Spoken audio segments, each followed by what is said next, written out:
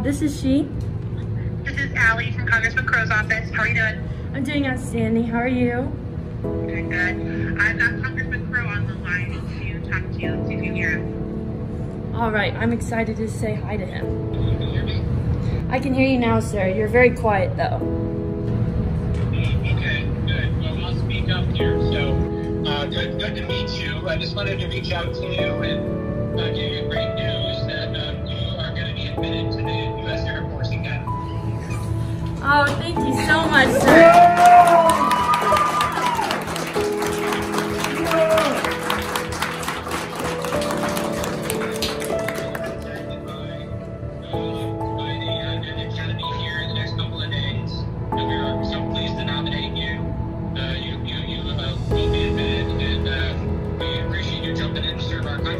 Thank you so much, sir. It truly means a lot.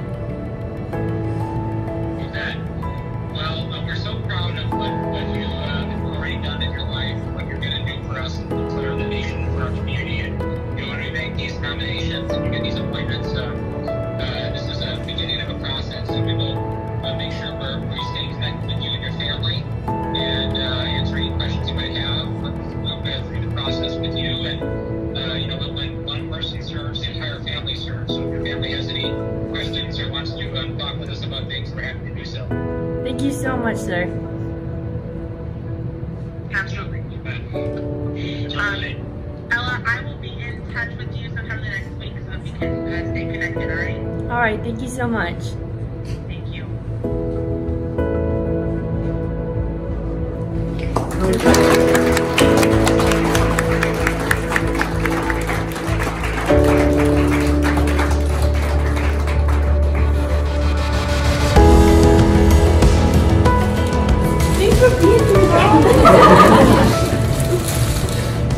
Thank you.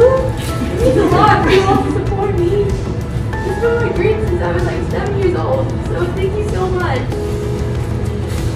Oh my gosh. I didn't think I was gonna cry.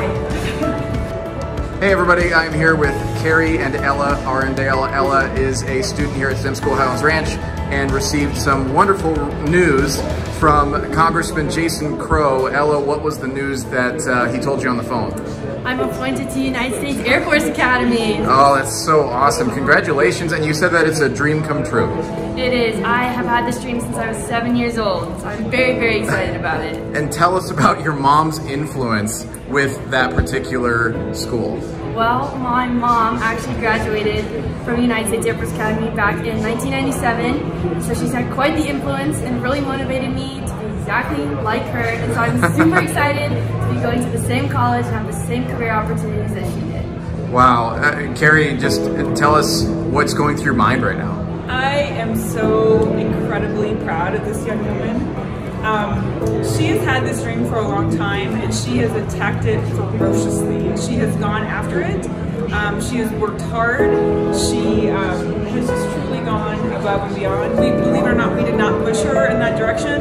This is something she has wanted to do for quite a long time. So you graduated in 1997. What was your specialty there with the Air Force? I was a management major and then I was a hospital administrator.